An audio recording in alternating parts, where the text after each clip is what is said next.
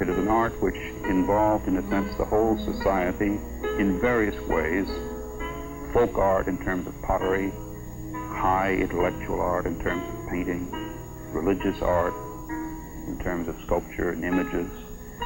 It's an art which also did not recognize those sometimes very artificial distinctions between fine art and applied art. And this idea that everything that is made should be good, should show the hand of man working at his best, should have honesty and dignity and cleanness of workmanship and so on. All this applied to all facets of art, whether it's the lowest tea bowl or a box for storing clothing, up to a great religious icon or a painting made to illustrate a poem by one of the great poets.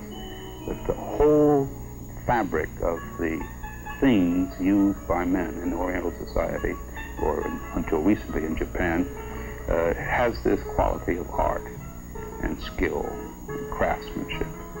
So that in looking at these things, we see a much more, I would say, from an anthropological or sociological sense, a much more unified field of art within society.